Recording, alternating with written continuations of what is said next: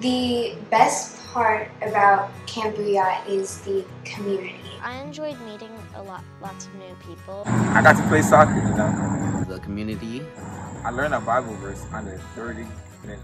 Creating new relationships. The people, the friendships, and the relationships I get to make each year. And like, you know, I met some new people. When Camp Booyah was first established back in 2015 with our founder, Drew Hill, we wanted to have a camp that was an Anglican camp that incorporated worship and teaching of Scripture, along with lots of fun and also having a service component to it. Over the years, we have seen a tremendous amount of growth, going from just a handful of churches and youth groups that participated to now having over 25 different churches and including four dioceses in the Anglican Church of North America. And we are growing every year. And so it's very exciting to even be at the point where next year we will offer 2 weeks of Camp Booyah in the summer, as well as our winter retreat, Booyah Burr, in January. This year from Church of the Redeemer, we took over 70 people. We took about 60 kids and 10 leaders, and we joined with other 25 churches, a total of 365 people combined.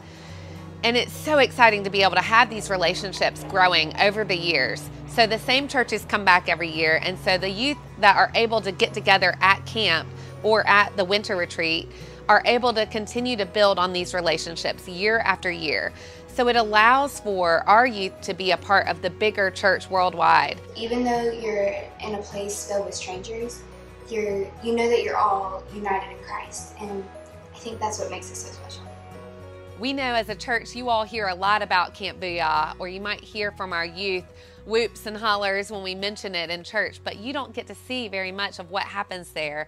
So we wanted to be able to have a snippet of camp brought to you so that you can see what your partnership and help and sponsorships actually provide for our youth and campers. Spending time with Jesus at Camp Booyah was refreshing.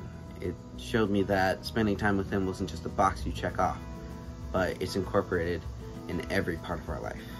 It felt like when you're at camp at worship center, it feels like he's really there watching you. It feels like you're with him at all times, protecting you. I really loved doing the cabin time. It was so much fun. It's like after Mr. Claude's talks in the service, and you go out there and you talk about with your cabin leaders about what you learned. I love the communication that we have at camp. You're very free to talk to anybody about anything, especially the leaders. And I feel like it's very open. You can share in your little small groups of how you feel, because other people also might agree and also might relate. I really enjoyed he talked about like the two lost sons.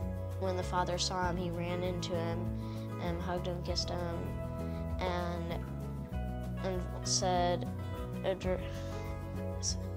"Rejoice with me, if my son who was lost has now been found."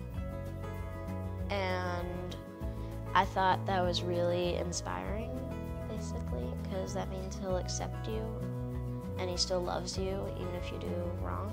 Favorite things, all the stuff I learned was the parables. I like the one, my favorite one was 100 sheep.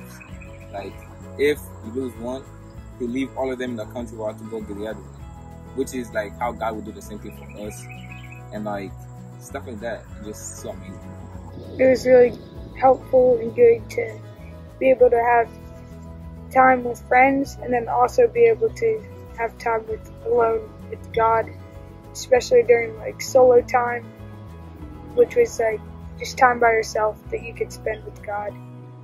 There are many things that I've learned at camp, but the one that is most important to me is that having dry seasons and times when you don't feel the Lord is okay.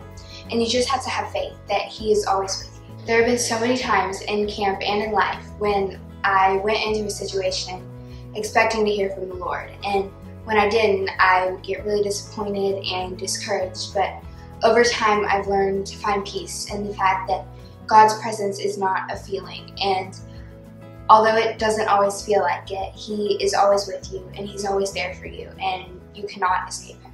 We're so grateful for all of your support, and we love being able to share with you how the Lord is working and moving in our midst here at Church of the Redeemer.